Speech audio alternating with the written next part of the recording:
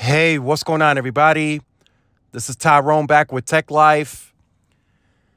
And in this video, I wanted to give you guys a network update from T-Mobile, but a different network update this time around. So T-Mobile 5G, everything you need to know about T-Mobile's 5G network. All we've heard over the last few years is 5G, 5G, 5G. What about the LTE network? There is still 70+% of T-Mobile's entire total base on an LTE device. What about that network? Nobody's talking about that network anymore. T-Mobile doesn't bring it up at conferences, at earnings calls. It's like it doesn't exist anymore. So over the last several days, I've been testing T-Mobile's LTE network on an iPhone 2020 SE. Now, I know that's not necessarily the best top-notch device to test with, but it gave me an idea as to what I was looking for and what I was trying to get out of that testing. So to give you guys just a quick backstory, El Paso, Texas, 52% market share T-Mobile. And that just increased with all the Sprint share that they gained with the merger. So that means over 50% of this market uses T-Mobile, which that's a lot.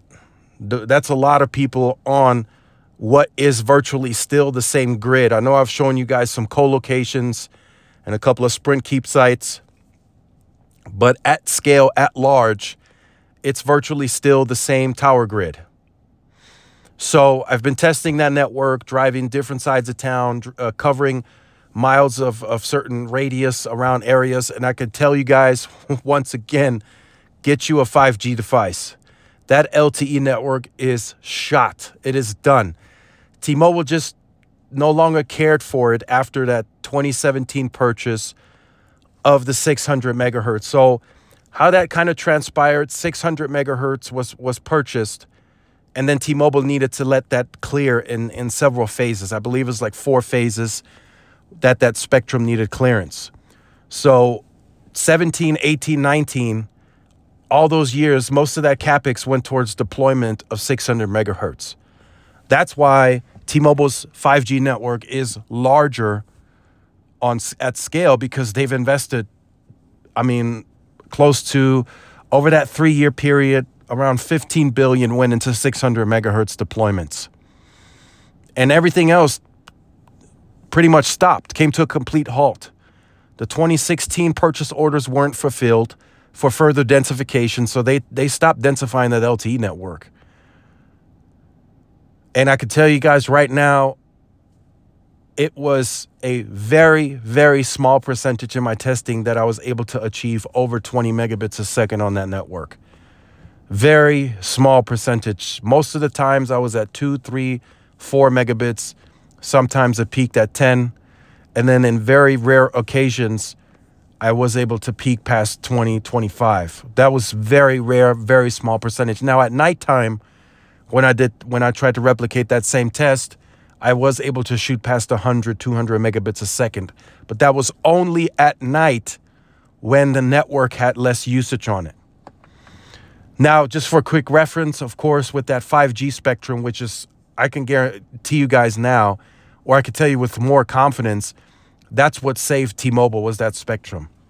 It wasn't the Sprint Keep sites, because you got to remember, those are virtually per market going to add very small percentage of densification. That 10,000 plus Keep sites that they want to build out, that's spread out through the entire United States. If you think about how large the United States is per market, that could only be 4 or 5 additional sites, literally. So again, the LTE network, it's bad. It's really bad. I tested it in 2 variations. I did the speed testing, and then I also did some YouTube streams at 1080p. I didn't even go to 4K. And I'm telling you guys right now, it was a buffer fest. Just buffering. It played for a little bit, and then it buffered for about 5 minutes, and then it played again. It was just terrible. Now that 5G network, completely different. In those same areas, 200-300 megabits, no problem. No problem at all. So will that eventually slow down? Yes, I think it will eventually slow down. But for now, if you are on T-Mobile and you want that user experience back where you can just go click on something and it loads, get a 5G device. You just have to do it. And I know there are some areas in your guys' markets where you can still achieve 200-300 megabits a second on LTE. I can do that here. I found like 2-3 sites that were unloaded during the day. I pulled 100 megabits on LTE, but that is very, very rare. I can't stress that enough. That is super rare. And I wish you guys could be here and so I could give you guys show you guys the difference. Verizon continued to densify the LTE network. They knew they were going to purchase that C-band at some point. But what did they do? They continued to densify the network. And I wish I could show you guys how much more densification and work they put in to keep their LTE network running at that 20, 30, 40, 50 megabits a second. Which the last time I used Verizon, I was able to pull that no problem. I know there were some areas where they had experienced some slowdown, but I can tell you guys right now, just the confidence in that team, they're looking at those areas. There's fixes coming. Small cells, new sites, they are always densifying the network, always. Whereas T-Mobile, they stopped. They completely stopped densifying that LTE network, and they became reliant on spectrum. Like I said, 600 was added. That whole CapEx pretty much went towards that. Then in 2020, they started deploying that 2.5. In the meantime, they didn't really add any insane densification. Like on a per market basis, there's no way you could sit there and say that T-Mobile added 20% more densification. That didn't happen. It's not happening yet. It's not part of their plan. Everything that you see in large numbers is spread out through the United States, and it really depends on a per market basis. They're not going to deploy like 500 small cells in an area where they only have 20% or 10% market share.